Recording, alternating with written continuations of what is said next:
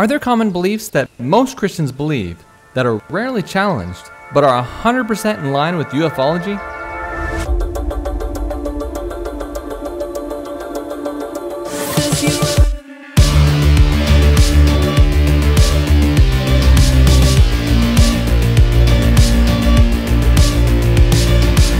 Beliefs that will cause the most sincere Christian to question their understanding of truth? Yes. And I'm going to explain that in this video. My name is Bradley Burnham, and I talk about the stranger things that happen in your normal life to give you a biblical understanding of what's going on. So hit that subscribe button because we got a lot to cover, and you ain't seen nothing yet. Some of the most popular ufologists, talking head personalities, and entertainment stars that are advancing spiritualism of today is Stephen Greer, George Knapp, and George Norrie. That I never thought I would see in my lifetime, all these years of chasing this crazy mystery, that it's a legitimate subject of inquiry. What are some of the most interesting beliefs and experiences that has led them down this path? In a radio interview, George Knapp listens to a story from one of his guests where he recounts one of his own experiences. My sister and I went and moved in with my grandparents, and my grandmother died sort of halfway through that period. What appears to have happened after my grandmother died is that she returned to the house I suppose classically one might say haunted, but because it's so sort of personal, I'm reluctant to use that word. But anyway, her presence was felt in the house. Well, I have something remarkably similar in my own background that I have never shared. I'll share it with you at some point, maybe in a pub or over a cup of coffee someday. But my father, what he shared with me about the death of his mother, my grandmother, in a big old rambling house, and she came back as well. And I'm sure, I've never written about it or spoken about it, but I'm sure that it left an impression that probably affected directions for my journalism as well, as it did with you. Isn't it interesting that Knapp says this shaped his career? A belief that is held so close by so many Christians is called, by the guest, a haunting, probably because the ones that are haunting are not loved ones, but instead demonic spirits. And how do we know it's true that it wasn't Norrie's family that came back to haunt him? Well, the Bible tells us in Job 7, 9 through 10. As the cloud disappears and vanishes away, so he who goes down to the grave does not come up.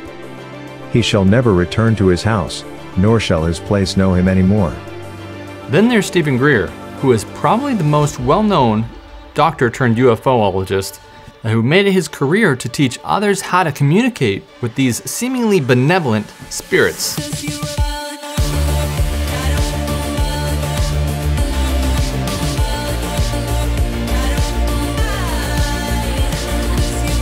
Long story short, I had a near-death experience one night where I literally left my body. And because I wasn't raised in a religious tradition where you go to this angry gray-haired man throwing bolts down from, I went into the depths of outer space. And I had an extraordinary metaphysical experience which defied everything I was raised to believe, with a God-type experience, God consciousness experience. And I went into a state of consciousness where there was this connection with these beings. Eventually, these two enlightened beings, these sort of twin, powerful, almost like avatar type beings, said, well, you may come with us or go back to Earth. And I said, well, I had enough presence of mind to say, well, what is your will? I mean, what should I do? And I'm a 17-year-old boy who was raised as totally an atheist. We were Unitarians, but we didn't believe in anything. And they said, well, we would like for you to go back to Earth to work on what you can do for Earth. I then became very interested in exploring higher states of consciousness. Isn't it interesting that when he says he almost died, he didn't go straight to heaven or hell or some other purgatory location? He met an avatar being who asked him to go back to Earth, and this is what led him to start exploring the communication between demonic spirits, typically called aliens. In fact, he says that this demonic near-death experience also led him to develop these CE5 protocols, which they gave him, which is the type of Eastern meditation that allows him and others to communicate with these demonic spirits that are impersonating extraterrestrials. If this experience came from God, it shouldn't have pushed him to communicate with demonic spirits. Hi, I'm George Norrie, host of Coast to Coast AM, the national radio show, and Beyond Belief, our streaming television program. And I just had a great opportunity of interviewing Gail Rubin, the expert on dying. We talked about funerals and cremations and just preparing for what to do when you join the other side. Even George Norrie uses the words join the other side to describe death. All these UFO researchers believe that the dead do not actually ever die. So why is this important? Because what you believe about the dead can open up the door for future influence, just as we saw happen to Knapp. As we read about the story of Israel in the Bible gradually expounds on the story of speaking to the spirits that impersonate the dead. While Israel was staying in Shittim, the men began to indulge in sexual immorality with Moabite women, who invited them to the sacrifices to their gods. The people ate the sacrificial meal and bowed down before these gods. So Israel yoked themselves to the Baal of Peor. And the Lord's anger burned against them. They joined themselves also to Baal of Peor, and ate sacrifices made to the dead. Okay, so their gods were the dead. Worshipping the dead is necromancy, which is forbidden by God. Let's continue reading. Rather that the things which the Gentiles sacrifice they sacrifice to demons and not to God, and I do not want you to have fellowship with demons. So the sacrifices of the dead were actually sacrifices to demons impersonating dead people, which seemed like gods to them, or they had some extra power to them after they died. Seem familiar? It should, because this is exactly what happened to Saul in the Bible. In the story of the Witch of Endor, Saul was very concerned about a war with the Philistines. Since he could not get an answer from God, he turned to witches to call upon demons to speak to the dead. Let's read it. Saul said, "Please conduct a seance for me, and bring up for me the one who I shall name for you." Then the woman said, "Who shall I bring up for you?" He said, "Bring up Samuel." When the woman saw Samuel, she cried out with a loud voice, and the woman spoke to Saul, saying, "Why have you deceived me? For you are Saul." And the king said to her, "Do not be afraid. What do you see?" And the woman said to Saul, "I saw a spirit ascending out of the earth."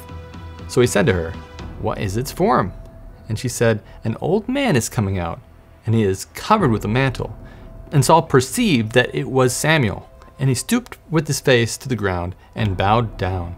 Here's 5 reasons why we know the witch did not bring back Samuel. Number 1, it was not the Lord that helped him. 1 Chronicles 10:13-14 says, "So Saul died for his unfaithfulness, which he had committed against God, because he did not keep the word of the Lord, and also because he had consulted a medium for guidance. But he did not inquire to the Lord. Therefore he killed him, and turned the king over to David, son of Jesse." So there you go, it says it right there. Saul was not inquiring of the Lord at this point. And if he wasn't inquiring of the Lord, he must have been inquiring of the devil. Number 2, only the witch saw the spirit. The witch herself said, "A spirit is ascending out of the earth." Not Saul, but a spirit. And later on it says that Saul perceived it was Samuel. Number 3, God did not respond to him. So why would he respond and bring up Samuel? God's hand is not forced by a witch. Number 4, Saul is not killed by the Philistines taking his life. He took his own life, which makes the prophecy false. The devil's spirits are very good at guessing. They calculate the future, but they can't know the future. Only God knows the future and is 100% accurate all the time. If he's not correct, it's not of God. Since the prophecy was wrong, the only other answer for spirits appearing was the devil. Number 5, the devil cannot bring anyone back from the dead. Since we know it was not God that brought them back, it has to be the devil. And the devil is fantastic at impersonating any form of person he chooses. They've had a lifetime to perfect it. Remarkably, the Bible says in Revelation that these same deceptions will happen at the end of time. For they are spirits of demons, performing signs, which go out to the kings of the earth and of the whole world, to gather them to the battle of that great day of God Almighty. The work of dealing with these familiar spirits was pronounced an abomination to the Lord, and it was solemnly forbidden under penalty of death. Give no regard to mediums and familiar spirits. Do not seek after them, to be defiled by them. I am the Lord your God. A man or a woman who is a medium, or who has familiar spirits, shall surely be put to death. They shall stone them with stones. Their blood shall be upon them. And those that practiced speaking to the dead were banned from Israel, even unto death. And even today, we have mediums that say they can talk to the dead, and Christians that attend these things and believe these things, although God forbids it. When I was asked to do a profile of arguably the world's most renowned psychic medium, I accepted. No, I didn't believe we could talk to our dead loved ones. But then again, who wouldn't want it to be true? Divine Heavenly Parent, we ask your blessing upon this meeting today.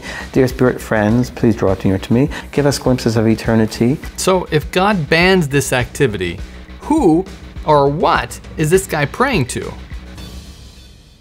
One person that knows the most about worshiping demons is Roger Morneau, who was once a part of a demon-worshiping cult taught by a satanic priest that openly told him they were worshiping Lucifer. After Morneau was rescued by a coworker, he revealed what he learned. What is Christian idolatry? The priest mentioned that word. Yeah. Tell us what he said, Roger.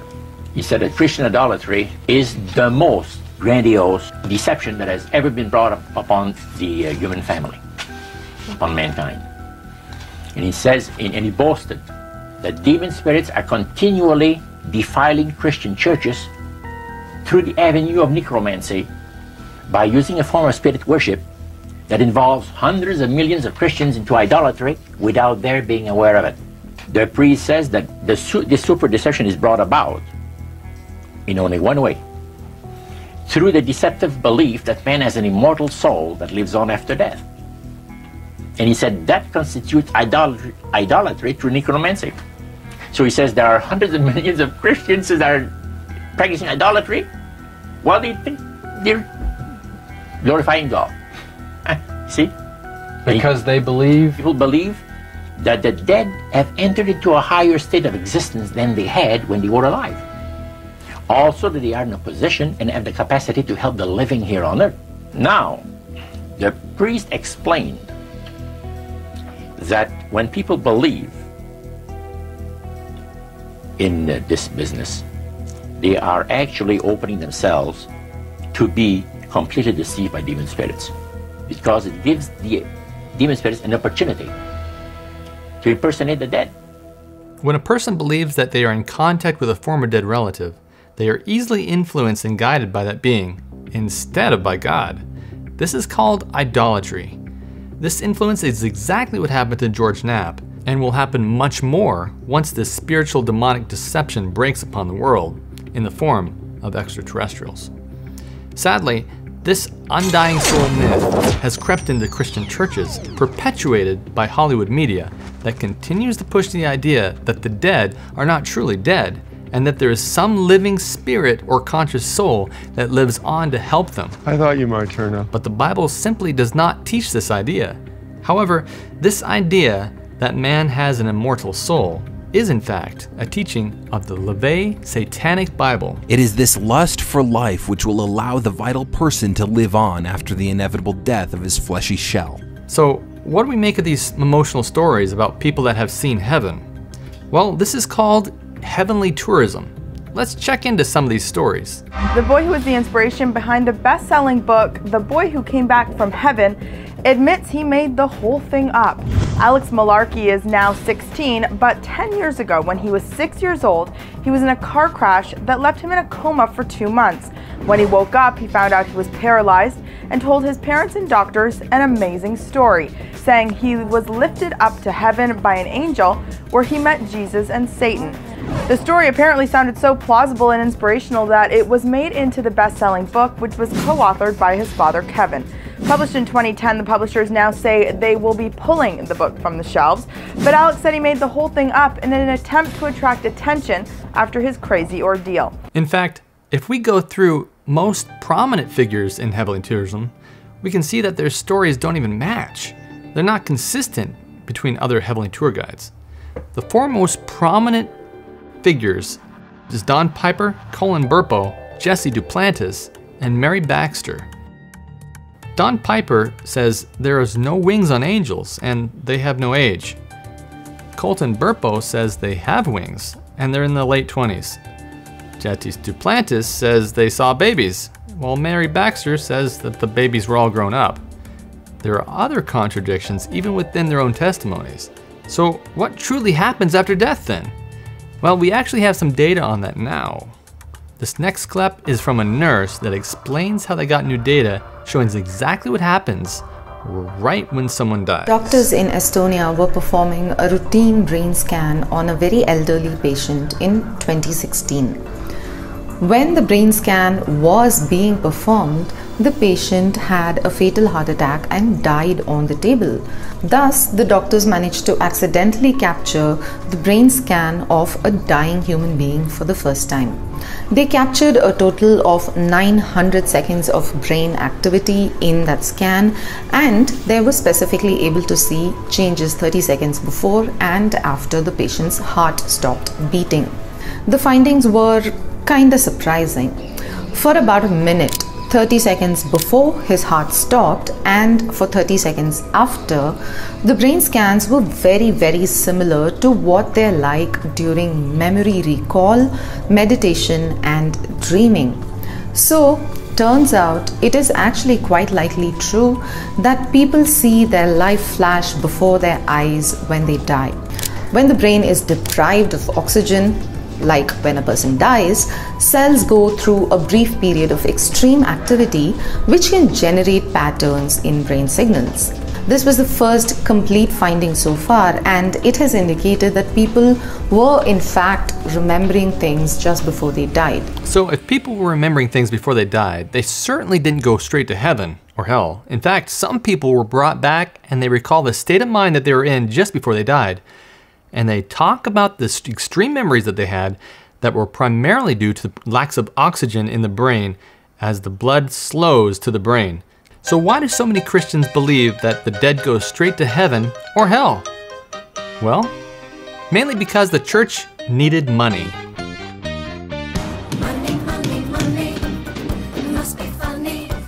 If the Pope can empty purgatory, why would he not do so out of love rather than for money? My God, who is this Martin Luther? So much grace for so little coin. With this indulgence, I can absolve any sin. I can even save the soul of the man who violates the Mother of God herself. It's a rich man's world. Before Christ, the early Israelites believed that the dead were waiting for the promised resurrection. They would say things like they gathered to their fathers or sleeping with their fathers when someone died. And in Jesus' day, we read that the conservative and progressive parties argue between themselves as to whether or not there would be a resurrection. Interesting that today it is the exact opposite belief. Instead of believing that people do not get resurrected, their belief is that they are immediately resurrected and they go straight to heaven or hell. After Jesus ascended to heaven, many rabbis still believed in the unconscious death until the resurrection. In a Titian's address to the Greeks in Octavius, a debate between a pagan and a Christian, the Christian takes the side of unconscious death. During the 9th century, due to the Catholic doctrine of the veneration of the saints, by which the church received an income through penance and indulgences to get their dead loved ones into heaven, Byzantine writers convinced the common people that their loved ones needed these things in order to get to heaven faster. The belief that the dead are waiting for the return of Christ was so prevalent that it caused quite a rift in the Catholic Church when Pope John called quite a controversy by stating that the saved do not attain beatific vision or see God until the Judgment Day. The College of Cardinals even held a consistory on the problem in January of 1334. The controversy lasted so long that Pope Benedict issued a papal bull, Benedictus Deus. This document made it a de facto doctrine that after death, the dead go immediately to heaven.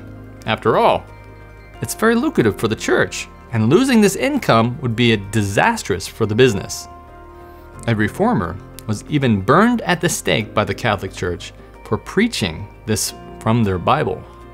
The belief that the dead are truly dead continued into the Reformation against the Catholic Church with William Tyndale, who argued against Thomas More in favor of soul sleep.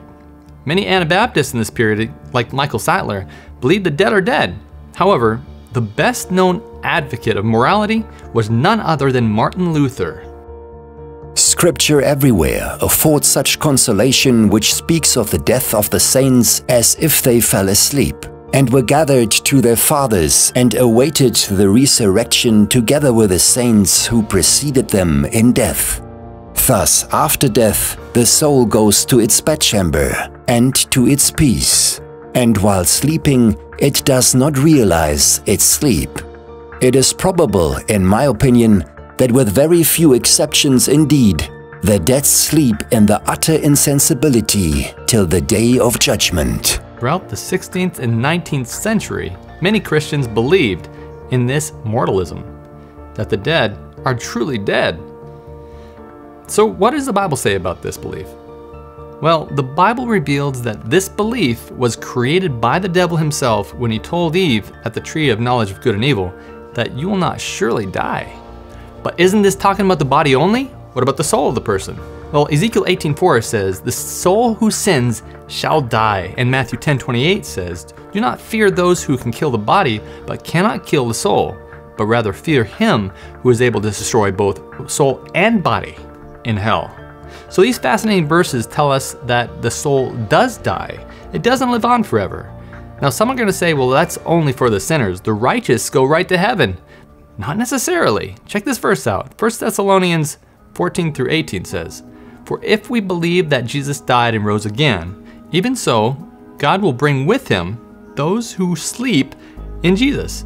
For this we say to you, by the word of the Lord, that we who are alive remain until the coming of the Lord, when by no means precede those who are asleep. For the Lord himself will descend with a shout, with the voice of an archangel, with the trumpet of God, and the dead in Christ will rise first. Then those who are alive and remain shall be caught up together with him in the clouds to meet the Lord in the air. Thus we should be with the Lord forever. Fascinating. The dead in Christ will rise first.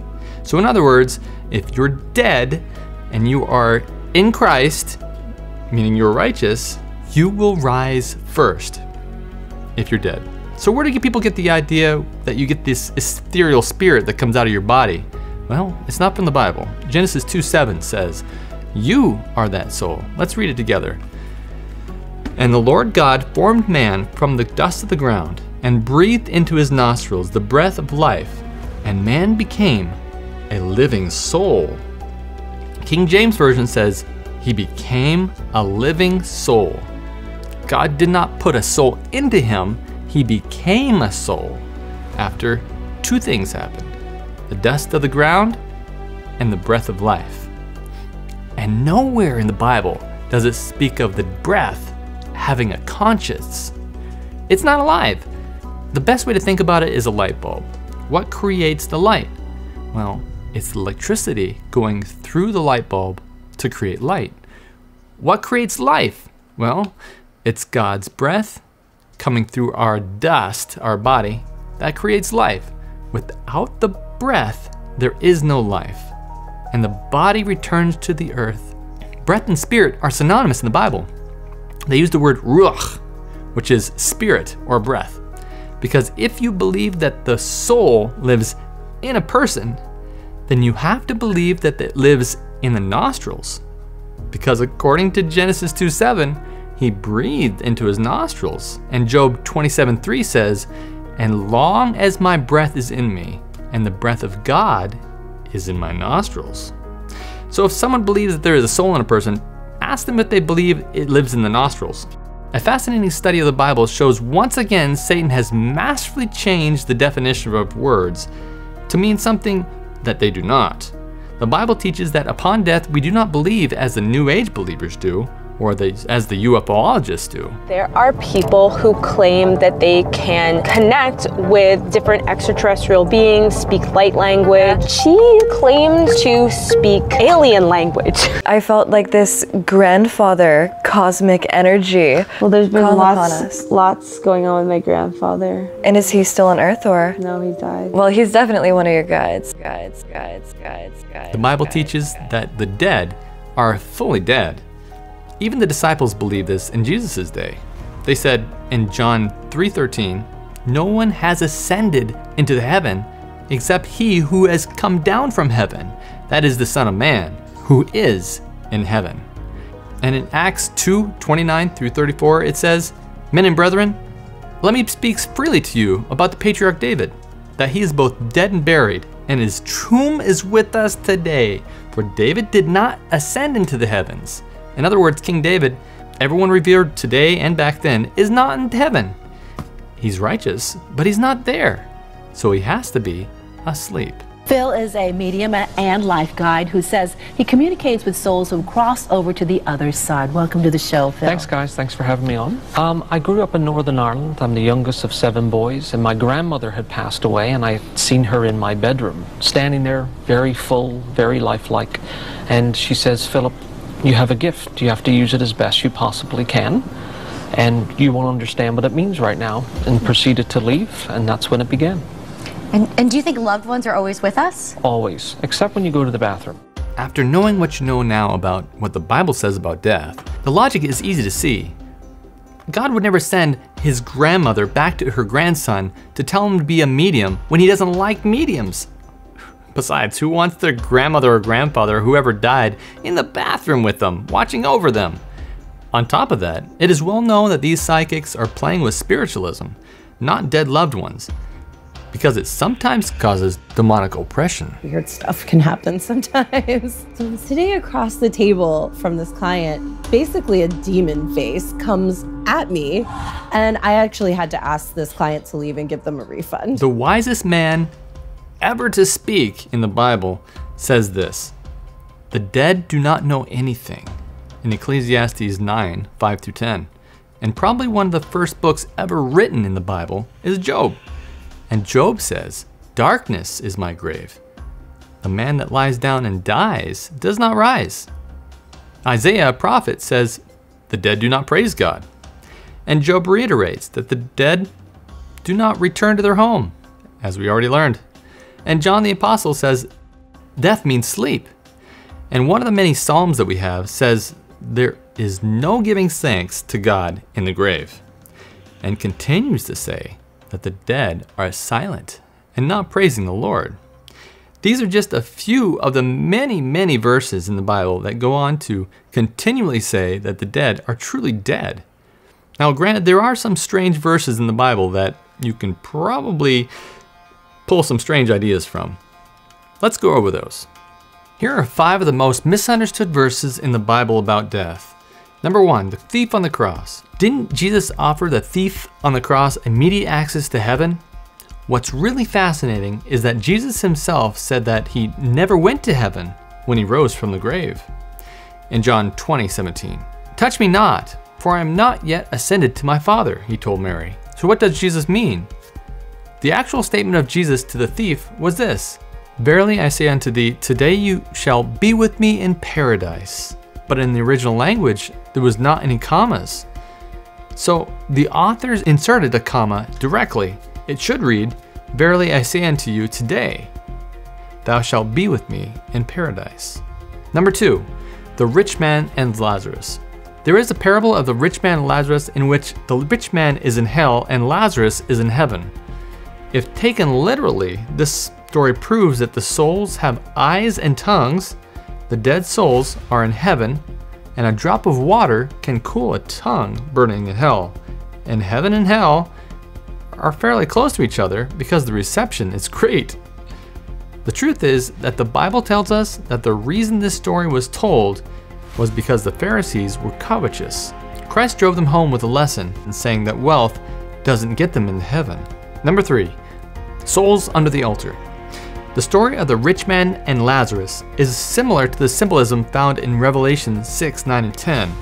Taken literally, this passage proves to us that the dead souls of the most worthy martyrs are not happy as they are confined to a place under God's altar and in terrible distress. Doesn't sound like a very pleasant reward for the faithful. Instead, I think this is symbolic poetry of Revelation's beasts and monsters are playing out a parable, like what God said to Cain, the voice of your brother's blood cries out to me from the ground. We don't believe that the blood of able, had vocal cords to speak with. Number 4, absent from the body. In 2 Corinthians 5:8, Paul says he is willing to be absent from the body and present with the Lord. It's easy to assume that he is talking about death, but since this all happens in verse 8, check the context. In verse 1 and 2, he speaks of how our earthly house is being dissolved, and in verse 4, mortality being swallowed up so that there is no more death. Paul is referring to the second coming when he says, I will be absent from the body and present with the Lord. He wouldn't contradict himself, for in 1 Corinthians 15:52 he says, in a moment, in a twinkling of an eye, at the last trump, the trumpet shall sound, and the dead shall be raised incorruptible, and we shall be changed. It is at this point that we are all changed from being absent from the mortal body and being present with the Lord. Number 5, out of the body. Another confusing text is 2 Corinthians 12:2 and 3. As some believe, this means that your body and your soul were separate. But in verse 1, he introduces the subject that he's talking about, visions and revelations from the Lord. In the same way, Colossians 2:5 says, though I be absent in the flesh, yet I am with you in spirit. Just as if we would say, I can't be there, but I will be with you in spirit. We don't actually believe that our soul leaves us to be with them, but the memory of us is with them. This is not all the verses that are confusing, but it is the most popular ones that are brought up. If you want to continue this conversation, leave me a comment below, and I'll answer your questions about death. From the Bible, the truth is that death is the absence of life. Death is the worst thing that has ever happened to this whole universe. What the devil wants you to think otherwise is that you shall not surely die. Your eyes will be opened, and you will become like God. If we choose to believe that death brings this kind of privilege, we are following the devil's theology, New Age theology, and UFOlogy. In this video, you learn that UFOlogists and New Agers promote duality of the soul as one of their most praised tenets of faith. Number 2, what you believe about death will open the door to spiritual deception. Just like in the Bible times, it'll happen in the last days of Earth's history. Number 3, mediums and necromancers were an offense to God and were forbidden in the Bible because they produced deceptions from the dead, and the lies of demons were followed and even worshipped. Number 4, today the problem still exists, but even the mediums today admit of demonic oppressions. Number 5, belief in the dead being still alive in a higher state of consciousness will lead to following what they say in place of God, which is called the greatest Christian deception of this age. Number 6, Hollywood's propaganda is always teaching the laws of Satan, and it is producing this propaganda that consistently teaches the immortality of the soul. Number 7, the Satanic Bible also teaches that the soul is immortal, just like the snake told Eve in the first book of the Bible called Genesis. Number 8, the emotional stories about heavenly tourism are so inconsistent that none of them can be believed. In fact, some have even come forward to say that they were lying. Number 9, one of Martin Luther's 99 theses was that the church was in error on a state of the dead, and began to help the church's finances as the Catholic Church began to ask people to pay to help get their family members into heaven faster. After the Protestant movement, the majority of Christianity believed that the dead were truly dead. Number 10, the Bible teaches that the dead are truly dead. I think it's clear that the dead are truly dead, but in the off chance that I am wrong, I will simply be corrected when I get to heaven. However, if I believe that the dead are floating around up there somewhere, I could lose my salvation by the deceptive practices of the devil. If you got nothing else from this video, know this: if a person, regardless of how real they look, feel, or smell, their mannerisms, their laugh, their smile, or knowledge, God forbid you to speak with them. So it can't be someone that you know, sent by God to do something that He forbid. Ultimately, the only conclusion that is logical is that this is a demonic representation. Hey, where you going? This has been a sample expose for Little Light Studios from my YouTube channel called Strange Normal. For more content that's going to dive into the stranger things that's going to be an even bigger part of your normal life in the near future, from a biblical perspective, subscribe to my channel on YouTube or go to strangenormal.org to view more content like this one. Thanks for watching.